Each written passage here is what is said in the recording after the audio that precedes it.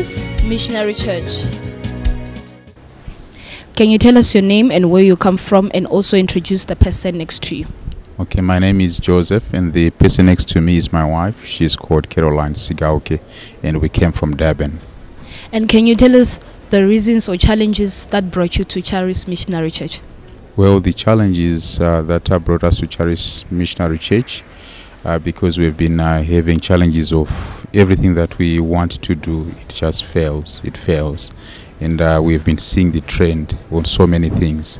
So we said, let's go and seek the face of God. So that's why we came here to Charis Missionary Church. And how were these failures affecting your lives? Well, these failures were affecting our lives in so many ways. We had these failures affected us from a healthy perspective.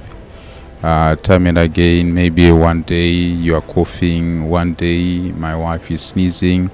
So it's so many sicknesses that have been going round and round and round. So this spirit of failure has been like tormenting us. But we are very happy that we came.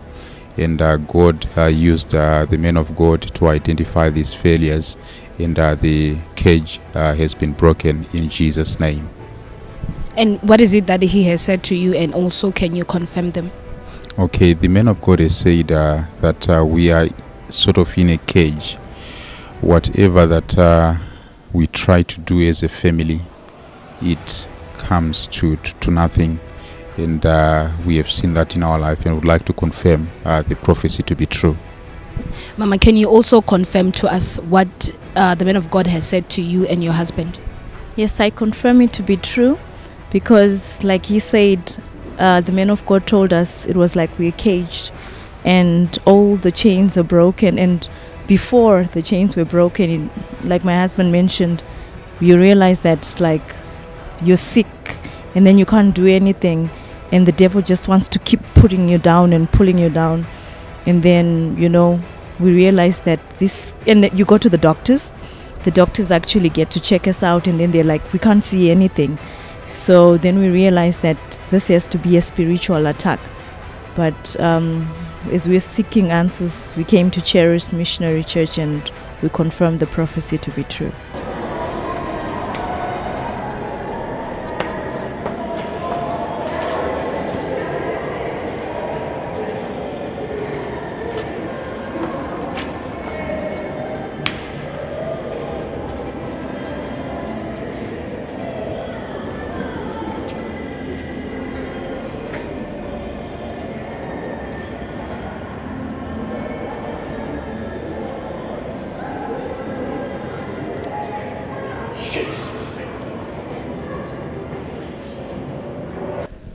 And how are you feeling now that you have spoken with the man of God?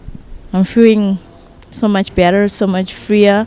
My mind is at peace, and yeah, I believe God is working right now, and yeah, we're set free from whatever chains, generational curses.